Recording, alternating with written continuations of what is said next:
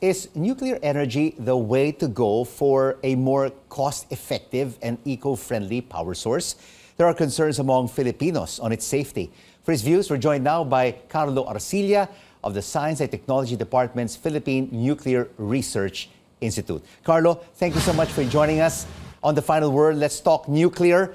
Is nuclear power the answer to safeguard energy security in the country, considering we now have the depletion of the Malampaya gas field and the threat to coal exports because of the Russia-Ukraine conflict?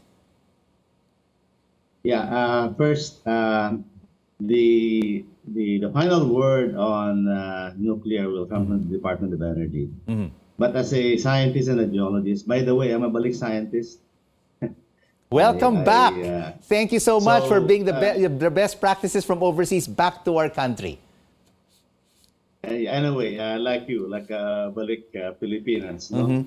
So anyway, let me just explain a little bit about what about nuclear. No, 10% of the world's power comes from nuclear. America has 93 nuclear power plants, so providing 20% of its electricity for the past 60 years.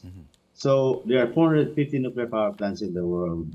So if you look at nuclear power, it is the cleanest source of energy, and in fact, the climate change advocates cannot deny that its importance because it has zero emissions. It has nuclear waste, but that can be taken care of. So these are the most important things going for nuclear. And also, people say, oh, ang dami naman natin ditong sun and wind. Bakit pa tayo mag-nuclear? No? Actually, we welcome renewables, and I laud the DOE for considering renewables. But the issue with renewables is that they have only 30% capacity factor, which means 70% of the time, you must have a backup. And that's typically coal right now. So anyway, nuclear will be a political decision. And but we want to be ready at PNRI to actually support the decision if the decision comes, because when the decision comes, it will not be overnight.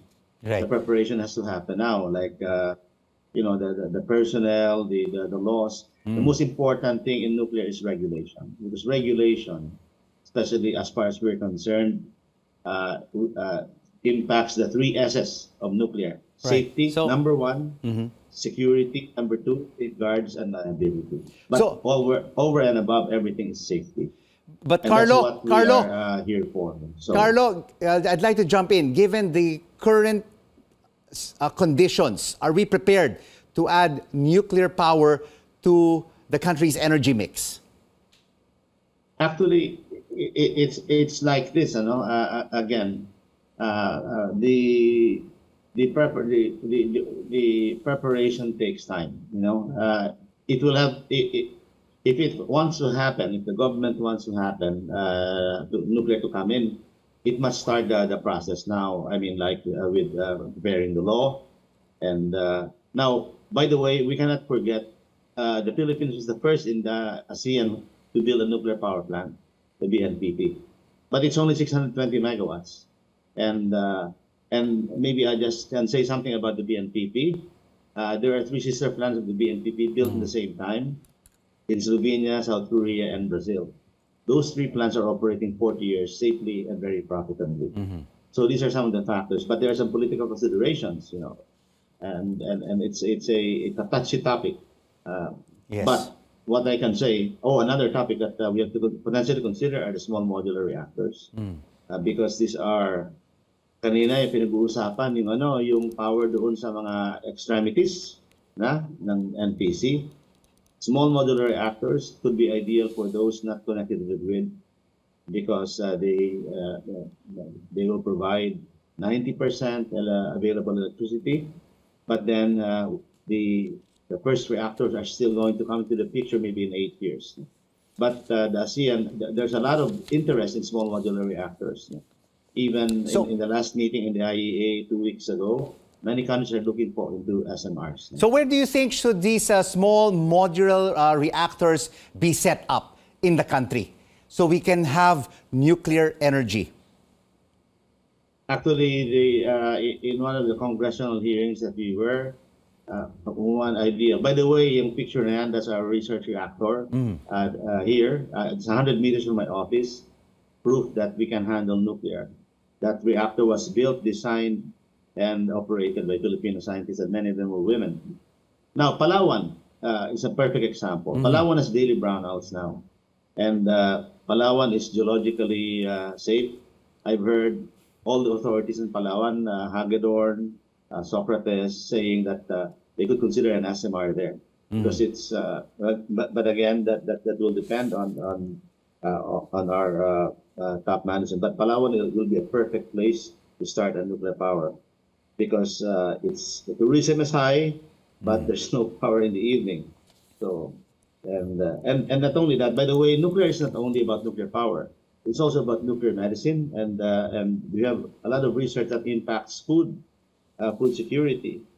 But just get this. Today I was talking to someone who, an entrepreneur, saying that he could not put his servers in the Philippines because it costs too much, no? Said it will cost 12 million to put it in the Philippines, where it was in India, it was 4, and in Dubai, it's 2 million. By the way, the UAE, interestingly, very rich oil country, has just built 4 brand new nuclear power plants. What does that tell us? So Carlo, how more cost effective is nuclear energy compared to the power that we're using now, which is coal-fired? Okay, I'll give you an idea, just country basis. South Korea started its nuclear program same time as the Philippines. They have now 23 nuclear power plants. Their electricity rate is about half of that. But you see, the issue here is not so much the cost of power, because the rich people can pay for electricity. The more important question is how much do the average Filipino family pays for power. In the Philippines, the median Filipino family pays 10 to 15% of the take-home income for electricity. That's why in 2019, in a DOE survey, 80% of the Filipinos are open to nuclear. 80%. Huh? I mean, you came from Singapore, and then you know how much you pay for electricity as a proportion of your income. I was in the US for 11 years. It was an afterthought. Here, it's really oppressive. So I think this is one of the issues that. Now, the DOE is doing a very, very good job. For instance, you know, in the previous news, they're trying to expand the life of Manampaya. And being a geologist, because nuclear will not come if ever the decision is made in the next 4 or 5 years. We have to buy time for that to happen. So we have to extend Manampaya's lifeline. And I think the DOE is busy with that. No? So, this is really essential. And of course, we can welcome the solar and the power. But it's not good to say that solar and wind will save the Philippines because of the capacity factor. And by the way, 1 megawatt of solar requires 1 hectare of land, so that will be competing with agriculture. All right. So these are some of the realities facing us. All right. Still a lot of debate if whether or not we should go nuclear. Thank you so much for joining us on The Final Word, Carlo Arcilla of the DOST Philippine Nuclear Research Institute.